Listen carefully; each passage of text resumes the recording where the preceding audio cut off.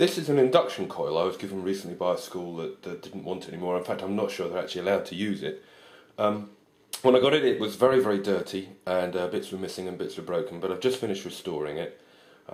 It's known as an induction coil or a Rumkopf coil, and it's not really steampunk. I think it's more electromagnetic punk. It takes a DC voltage of about 6 volts, and through the wonder of electromagnetic induction, turns it up to a high voltage AC. In case you're wondering what that looks like, it looks like this.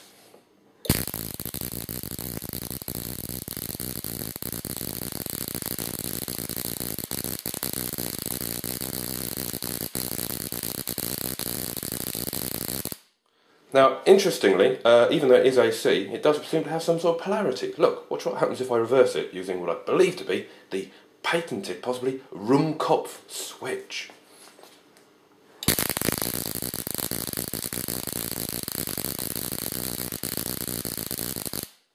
Hopefully you'll notice that the arc certainly seems to have a brighter bit at one end than the other.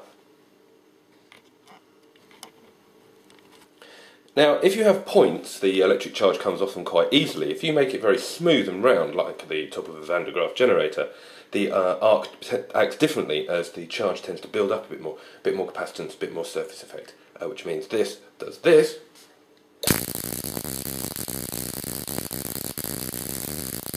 If, however, I put a brass ball on the other electrode as well, it goes like this.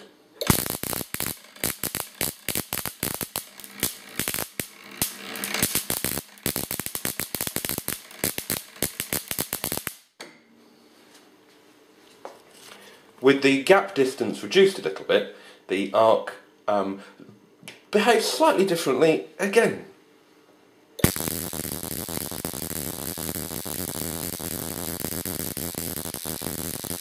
You can see it breaking off upwards. Polarity doesn't seem to make a lot of difference.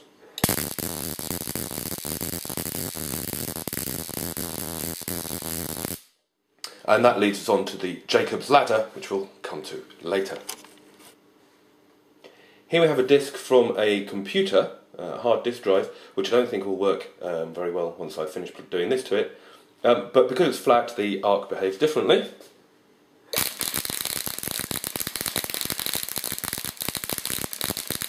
That's with the polarity one way. With the polarity the other way, it does this.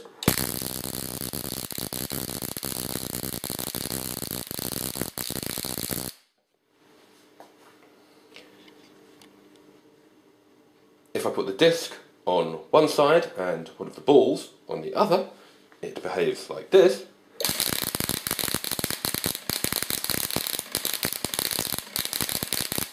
That's with the polarity one way, this is the opposite.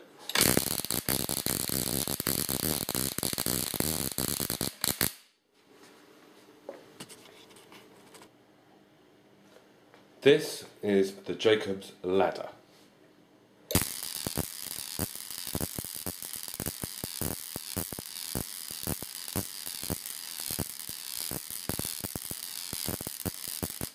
That's with the polarity one way, this is the other way.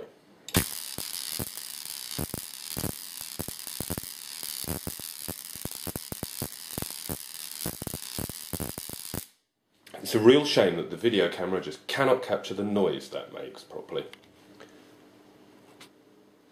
This messy looking thing is something called a lightning wheel, which I have made out of some bits of board, an old bolt and the sides of a pie tin. I may well get round to making a pretty one, but this is quite pretty. This is what this does.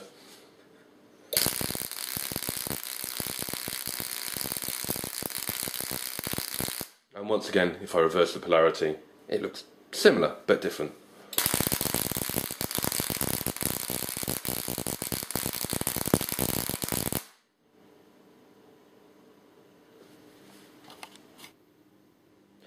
So there we have it, an induction coil, probably made before man went into space, spent a lot of years sitting on a school bench, being used well, but only occasionally, and now refurbed by me.